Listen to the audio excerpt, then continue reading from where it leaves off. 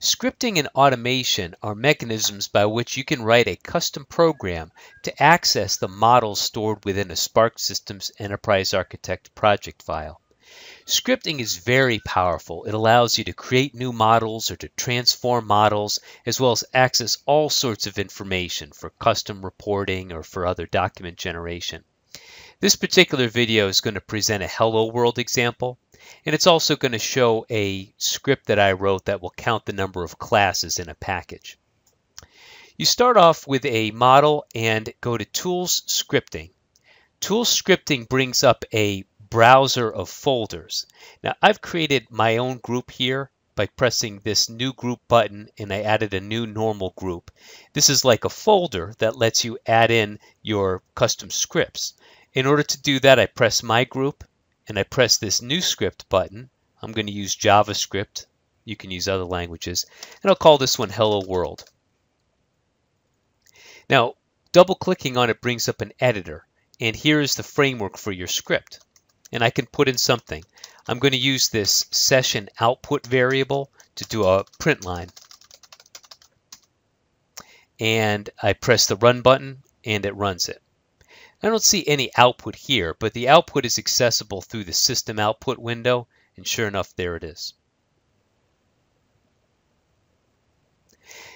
Back to the scripting window, I wrote a script today to describe the contents of a package in terms of the number of classes.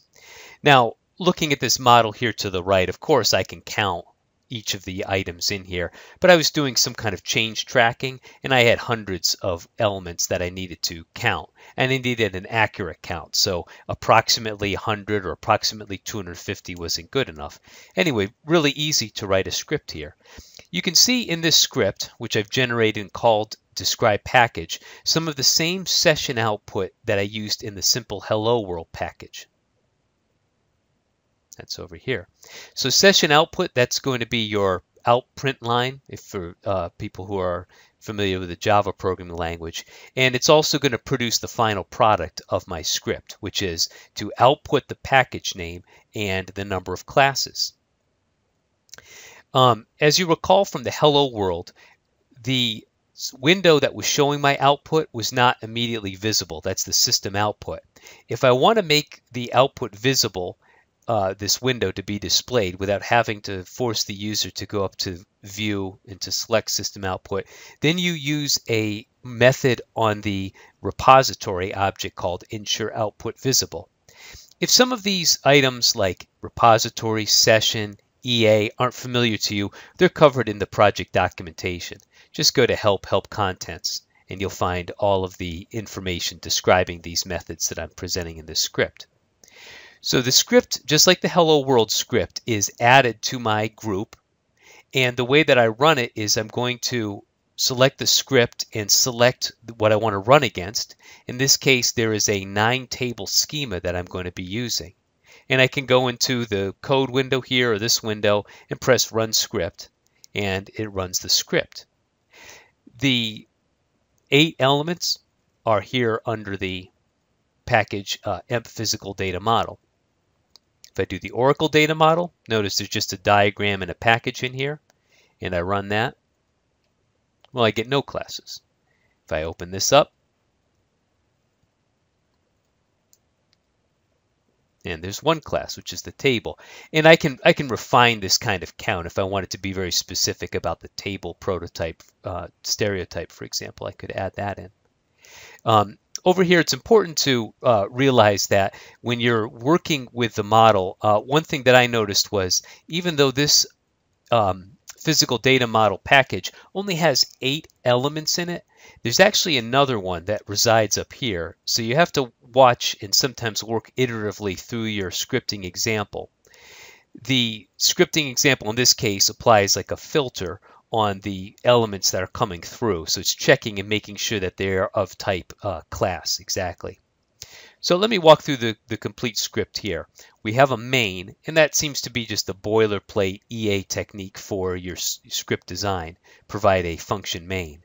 And I ensure that the output is visible, which means that the system output, the script here, is going to be displayed when I start the script. Now if I close it like this, notice that there's no script window, and run it, it pops up, the script window. Now contrast that with the Hello World application, which did not have that directive. And when I run it, the output is there. It's just I have to go and get the window displayed. There's my output. Back to the describe package. And there's a pair of these printf statements. The declarations and the types, these are all well documented into SparxSystems project documentation. I get the selected tree package. There's a lot of variations for working with these tree browsers here. And so any selection, if I select a class, what this particular method does is it bubbles up to its nearest package. So in this case, I've selected bonus, and when I hit run, it's describing the package of its parent. If I go down to table 1 here in this schema and I press it, then it's describing the schema 1 package. So that's something to be aware of in the API call. A few more declarations that the elements are a attribute of the selected package, and I'm going to iterate over them. And I'm going to iterate them and keep track of the number of classes. And then finally, that becomes the output to what I'm running here. And I'll present the script in its entirety here. So this is a pretty simple way of automating a task. And my own need for this today was that I had about 240 or so elements, and I was looking across a few different schemas, trying to compare the number of tables in this case. Of course, you can always go down and do this, but once you have something like this, you'll build up a library in your scripting library, and you will have that automated for next time.